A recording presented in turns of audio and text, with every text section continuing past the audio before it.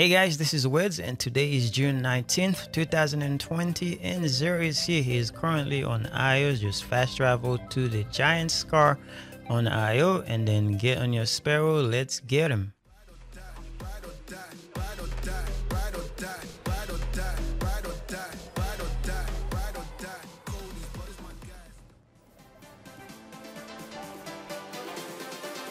All right, he is right here. Let's check out his Faded Angrim.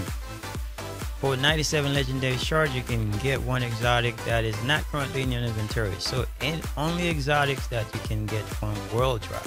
So let's check out the weapon he's got for today is the Crimson. This is a top tier hand cannon in the Crucible and also in PvE. This is very good. You get some little health back whenever you are killing stuff with this weapon. This is very good. And then for the hunter, he's selling the Dragon Shadow. If you have a build where you need to reload your weapon very fast, this exotic, it is very good. It reloads all your weapon every time you dodge. So this is one of the top tier exotics for the hunter as well. A lot of people use it in the Crucible, and now it's very viable in PvE as well. Now let's check out the role to see what they have. It's 63. It's pretty high on intellect. This is not too bad, so take your chance right there. And for the Titan, is selling the MK44 stands aside.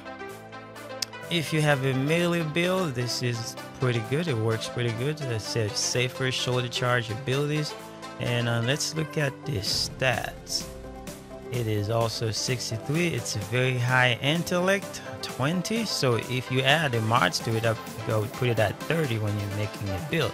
This is not too bad. The stats are very good nowadays. And if you look at the intrinsic perks, it grants an overshoot whenever you sprint at full health with Seismic Strike, Hammer Strike, or Shield Bash equipped. It's with these abilities recharge a portion of your melee energy. Like I said, it's for a melee build if you are doing that. And let's check out for the Warlock. He is selling the Starfire Protocol. You get an extra charge with your grenade if you are using this exotic, and it's got 64 as a stats, and then the highest stats on this is discipline. So if you're looking for a discipline build, this is pretty good, and you can up your discipline about 25 if you add the mods to it. So that is very good. And let's go check out the consumables. He's selling the 5 sword.